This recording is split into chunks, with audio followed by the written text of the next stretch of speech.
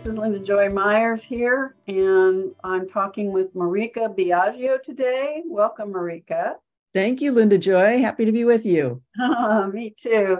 And we're talking about the story behind the story, which is the theme of my new newsletter and blog, and something I'm absolutely fascinated in. And I think, Maryka, both of us being interested in psychology, you are too. What happened? What's behind what we know, right? Yes. Yeah. So Maryka is a psychology professor turned novelist who specializes in historical fiction based on real people. She enjoys the challenge of starting with actual historical figures and dramatizing their lives and figuring out what motivated them to behave as they did, which is fascinating to me too. So Maryka has written quite a few other books: Parlor Games, Eden Waits, and The Point of Vanishing. And her most recent book is The Model Spy, which I just finished, and I was fascinated by it. Maryka has won many, many awards, almost too many to list, but Oregon Writers Colony, Historical Novel Society Review Choice, and others. And she's on the board of the Historical Novel Society in North America, and that's where we met in June. So glad to have you, Maryka. Thank you, Linda Joy. Well, there's so much to talk about. So let's just jump in. I see that you have specialized in your writing life in writing historical novels. I'd like to know why. What is it about that genre that draws you so strongly? Well, I kind of stumbled into it. I have always wanted to write fiction, and but I always felt like, well, I'm not sure what I would write about. And then I became fascinated. I started doing some genealogy research, and I was fascinated by the story of my grandfather, who came over from Switzerland in the late 1890s. And there was a large gap in his history when he came to this country, and I thought, I'm going to make it up. So that was my first foray into historical fiction, and I loved it. I love the world building that you do when you're looking at a different time period and perhaps a different place. But of course, it takes a fair amount of research to do that. But I love the feeling of being transported back to another time and of transporting readers back to another time. So now in my reading, I pretty much read almost exclusively historical fiction, and then sometimes some nonfiction for my research and so on, sometimes in a contemporary novel that's getting a lot of buzz. But I love historical fiction. I just love going to a different time period and learning about it and immersing in it. Wow. Yeah. So you're a time traveler, lady. Yes, absolutely. Well, I totally understand that. And, as you know, I just wrote my first historical fiction novel myself, The Forger of Marseille. And I'd spent several years learning, how to write a novel, because I was used to writing memoir. I mean, a lot of the same skills, you need to do scenes, characters, dialogue, you have to make a believable world no matter what you're writing. But also, I mean, did you ever suffer, or do you ever enjoy or suffer from, the research rapture of finding out all this stuff?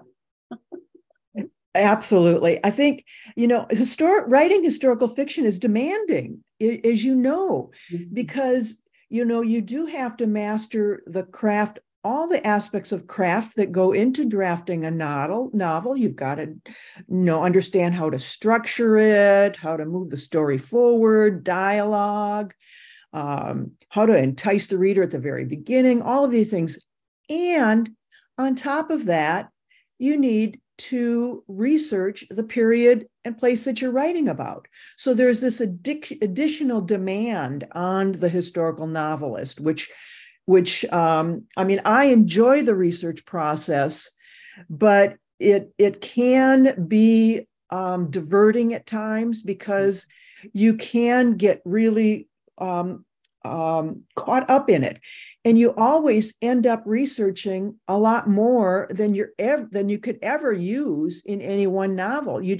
But you have to know all this in order to decide what are the pertinent details to add to paint a good description of the place, to describe the period, because you can't just take like a contemporary person and plop them into another time period, because the mores, the norms, expectations, societal expectations were so very different that you have to understand that time period in order to be able to convey your characters in a way that makes sense, that embeds them in the times. You know, for instance, if you're writing about somebody during the medieval period, you couldn't refer to them as an atheist.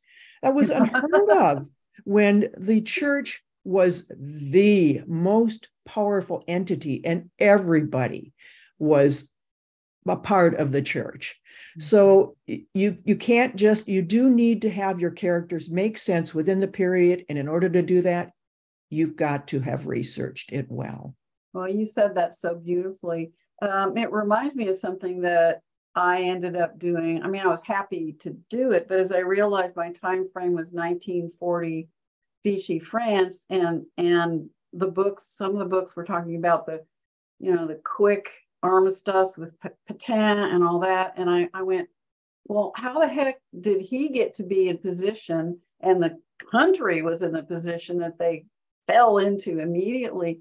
Something must have been going on before that, you know. So then I read books that talked about the early part. In fact, I read into the 19th century, you know, like the all the way in, and then World War One.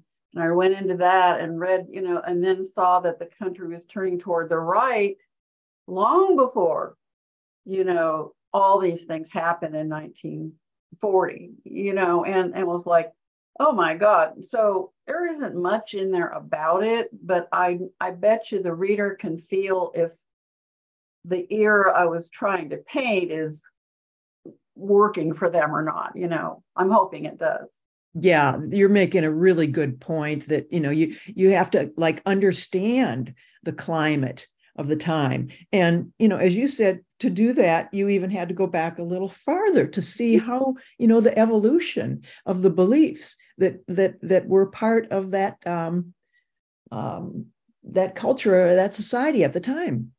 Yes, that's, you know, it was really fascinating. Well, I can also see, you know, when you're talking about, you know, the research, I don't know, I have this sort of feeling that when I'm doing the research, I call it, I'd like to hear what you call it. I call it filling the well. There's this like this big well, and I got to pour stuff into it and then figure out what comes out. I love that metaphor. That's great. And then you go fishing in the well. Yeah, exactly. What are you going to pull up? What needs to be in this scene and that scene? Well, tell me about how, I mean, we both have a background in psychology, so I'm curious about this. How does your unconscious, subconscious dream life affect your writing? You know, it does. And this is something that I think writers don't talk about that much, but it really is a part of the process, that I will immerse myself in research about a person because I do write about actual people. That's kind of the theme that runs through all of my historical fiction, that these are real people. So I really try to you know, learn as much as I can about them, but that at some point then, you know, my subconscious does click in and take over. My very first novel, Parlor Games, is based on the true story of a woman who lived at the turn of the last century and was basically a con woman. Oh. But she was a fascinating person. She traveled the world and she conned wealthy men out of their money. And I wasn't quite sure how to launch the story. How can I get into this character, because it's not me? Why did you choose her? Why did you, or did she choose you, or what happened? Well, I just stumbled across her story in a historical society in Michigan where she was from. Oh, And there was a little pamphlet there. The beginning of the pamphlet said the Pinkertons had her down in their files as the most dangerous woman in the world. oh God. Okay. And I thought, there's my next novel. This wasn't my first novel. It was the first I've published, but it wasn't the first I wrote. But her story just fascinated me, and so I read a newspaper. There was a series about her in the Chicago Tribune. I read all about that, but still, she was alien to me. I'm not a sociopath. No, you're not. So I had to figure out, how am I going to tell this woman's story? And I was out walking one morning, and the sentence popped into my head. I believe, dear reader, and these words come from the bottom of my heart, that I can truly trust you. And I knew I had her voice. It Oh, just came to me. And then it was like, okay, May wants to tell her story. And I was off and running. And it was actually, once I got that first sentence, it clicked. it's And so the interesting. story started following. Wow. I love that. I love all that magic. Hard work and magic is Yes. kind of what it's all It's about. both. Yeah. Yeah. Well, tell me about some of the other books and who the characters are and how they came to you, if you would. Sure. My second novel is Eden Waits, and it is based on the true story of a utopian community that was formed in Michigan in the 1890s. And I knew about this story because the founders were my great times four grandparents, and my mother and my grandmother passed the story down to me. And in the 1980s, a scholar wrote a book, a nonfiction book about this colony. And it was really, that was a fascinating time in American history, the 1890s. There was a very strong third party movement at that time. It was the era of the robber barons, but also of great disparity in wealth. So this utopian community started up in response to the exploitation of the workers in a little mill town in Michigan. So that was a labor of love also. And my mother, I was able to share a draft of the novel with her before she died. So and she loved it. She thought it was wonderful. And she even said to me, "How did you know that Abraham sounded like that?" Well, of course I did. Oh, I made Abraham up, but it worked. oh, that's lovely to get that kind of acknowledgement from someone who knew more about the story. Well, what Yes. about your book, The Point of Vanishing? The Point of Vanishing is based on the true story of a young child prodigy writer, Barbara Follett. And I first came across her story in a literary magazine where a nonfiction, an essay about her. And she really led quite a fascinating, albeit short life. She was a twice published author by the age of 14. To much acclaim, her novel was very well received, an adventure fantasy novel, and then another adventure novel. And then her father left the family. He was her muse and editor, and her life fell apart. And when she was 25 years old in 1939, she disappeared, completely vanished. And nobody knew what happened to her. I think I have solved the mystery. And that is Oh my gosh, what The Point of Vanishing is about. you're blowing my mind here. This is great. It's so fun to talk about these things, and talk about, I mean, you're dealing with real people Yes. and going into their point of view, which as we were talking before we started, I was telling you that, as a memoirist, I'm used to writing, from my point of view. So it was Yes. really a whole new idea to even think of writing from someone else's point of view. And so one of the characters in my book is a real person, Varian Fry, who lived. Right. But I was very shy and actually reluctant to go into his point of views. But my three main characters, I made them up, though one of them is based on someone I knew when I grew up, who was a violinist, Uh-huh. Mr. Lee. And, but the others were like made up out of whole cloth, kind of. And so I found that exciting and daunting. I imagine you have, but you're going to the point of view of real people and using the research. But your novels must be peopled with other people. I guess they were real too, or you're making up characters also. How's that working for you? Yes. Yeah. Well, I will have other key people who were real people involved, brought in too, and then I use what I know about them to try to accurately portray them. Sometimes they're fairly incidental, but sometimes they're important characters. Like Barbara Follett's mother is an important part of the Point of Vanishing story, and she has some chapters from her perspective. But yes, some of the characters I do have been made up because I need, I might need a foil, or I might need the character to get from point A to point B, and have somebody that helps them do that. Right. So it's a mix of imagined and actual people. Yeah, that makes sense. So let's talk now about The Model Spy. I love this book so much. I mean, I knew nothing about this person. I see you begin. Oh, and I loved your dedication. My book's dedicated to democracy also. Yes, it's an important time to remind ourselves about Right. democracy And frailty. you begin in her point of view very clearly. And, we're suddenly in Java. It's like, wow, who is this and where is she? I mean, it's not a place that I'd, been participated in or knew anything about. So how did you choose your heroine here? Tell us about her. You talk about her on the cover. This is based on the true story of Toto Koopman's World War II ventures.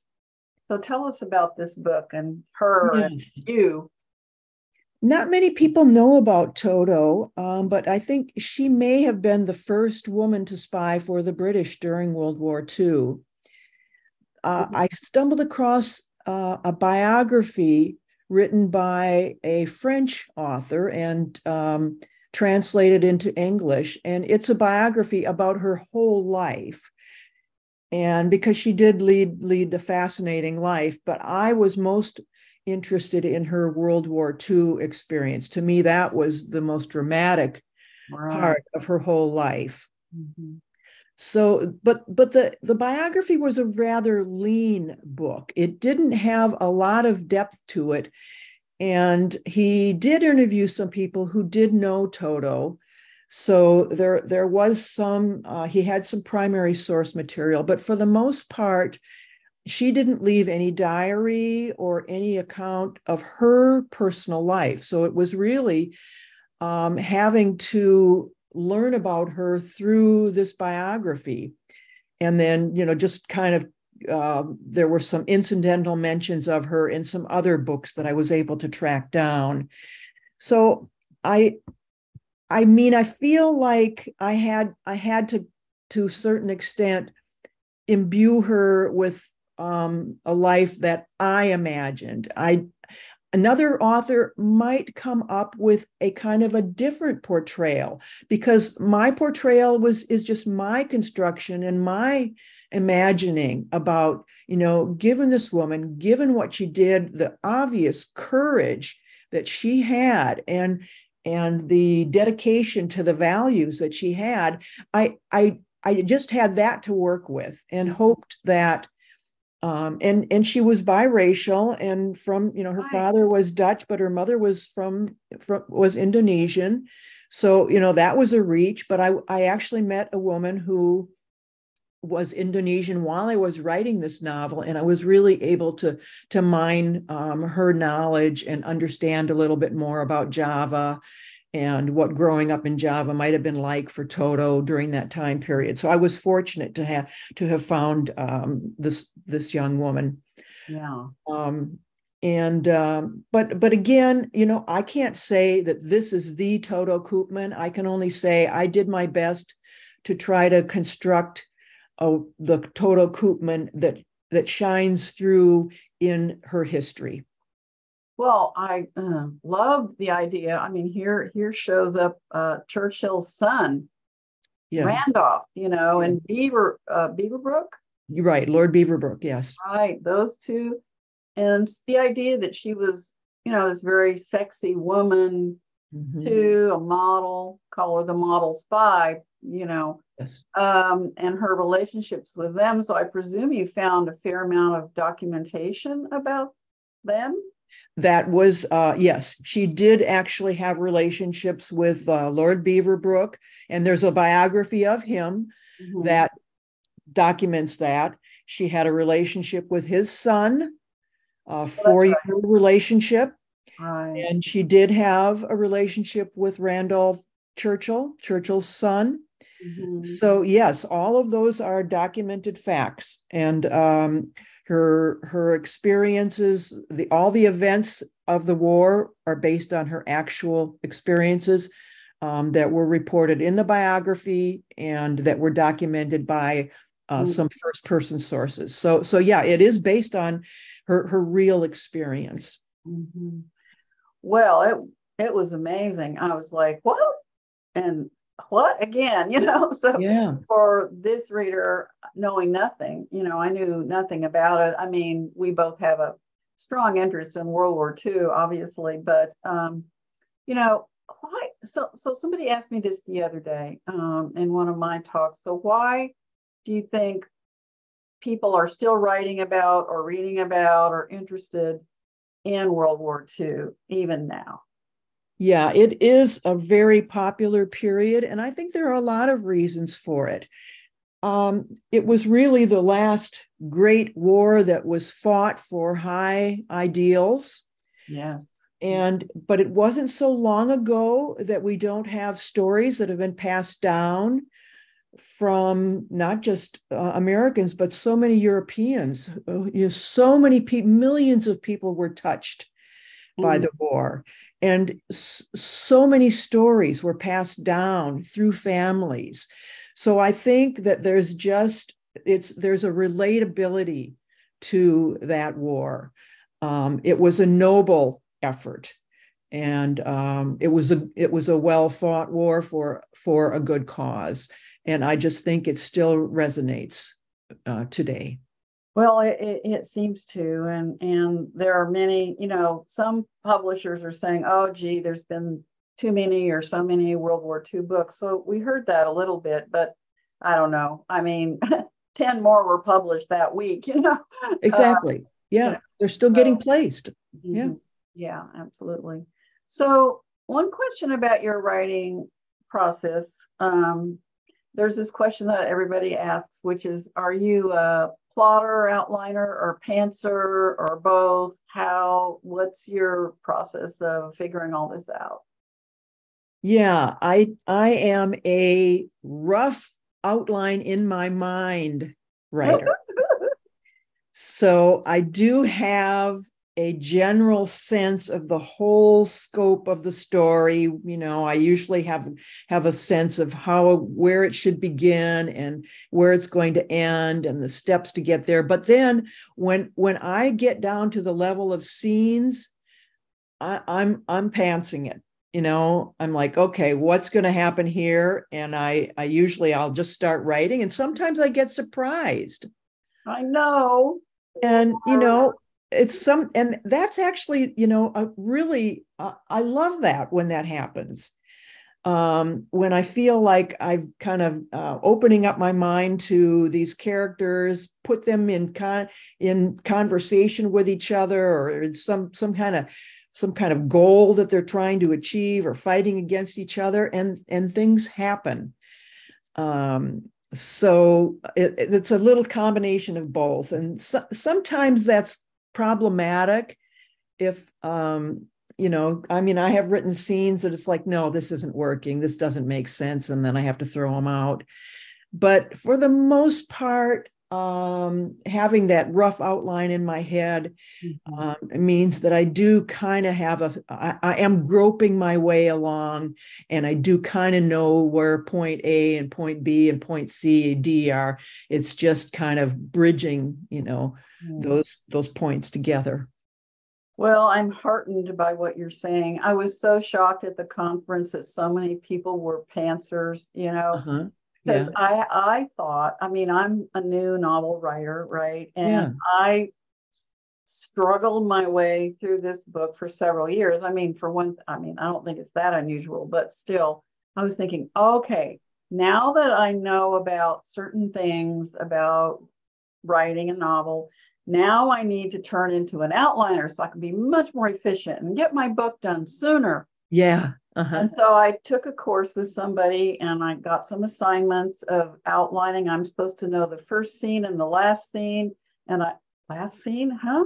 Well, how do I know? And then, and then what led to what, which are very Yeah. good questions.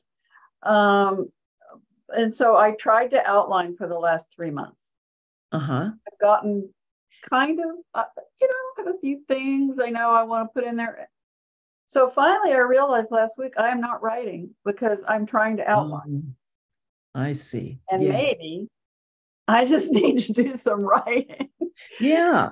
you It know? might just spark you to know, how to proceed. I mean, if once you get one scene, it can usually just kind of lead on and on. Well, thank you for that. Yeah, they're talking to me, and I'm like, well, I don't know Good. where they are exactly what's happening, but I mean, I think, right, was your advice if to writers that are listening to this, if the characters are talking to you, you just write a bunch of stuff down and see what happens, maybe. Absolutely. Absolutely. Good advice. So anything else you want to share about your writing life or what you're working on next? Well, I've got a few things that I am working on now. I'm writing, I just finished actually, and will be kind of revising and working on a novel called Gun Girl and the Tall Guy, which is based on the true story of a couple who were Bonnie and Clyde before Bonnie and Clyde came along Whoa. in 1924 Brooklyn. So they really, the Brooklyn police force just could not capture these two. So it's quite a wild ride, their story. So when do you think that book will be out, Maryka? Oh gosh, it's hard to tell because I'm querying agents with it right now. So Yes, I understand the whole yeah, publishing process. it's yeah, One has to go through all that. that's right. So tell us in closing a little bit about the Historical Novel Society for people who the North American, well, both branches, just so Okay. people know more about it. Okay. The Historical Novel Society was founded in the UK in the early aughts. And in 2003, the North America contingent of the Historical Novel Society was founded and had its very first conference in Salt Lake City. So the membership organization is the Historical Novel Society. You can join on their website. They send out a quarterly historical novels review that lists all kinds of historical fiction that has come out recently. And you can attend the UK conference in even years, and in odd years, we hold the conference here in North America. The next one will be in 2025 in Las Vegas at got to be Caesar's Palace. So, it's a great conference, a lot of wonderful networking, and authors are very supportive of each other at HNS. So people usually leave feeling very energized. Oh boy, I sure did. I was in San Antonio with you in June, which is, just last month, but I realized, well, I need to hang out with more historical novel writers, because all the things I started to say this, all the things I was going through for 4 years, they all go through. That's what everyone's going through, and so I didn't realize all that. And so it's fun to talk about these things with you and with other historical fiction writers, because I think we need to talk about these things, and that's what happened at the conference. Yeah, it's very validating to hear, the struggles and the challenges and the successes of other authors. And, the authors tend to be very supportive of each other. And I'm looking forward to reading the Forger of Marseille. Oh, bless you. Thank you so much for that. Well, I want to thank you so much for being part of the story behind the story. And people will be able to find this conversation there. And I'm going to stop the recording now so we can also talk. Great. Thanks for the great conversation.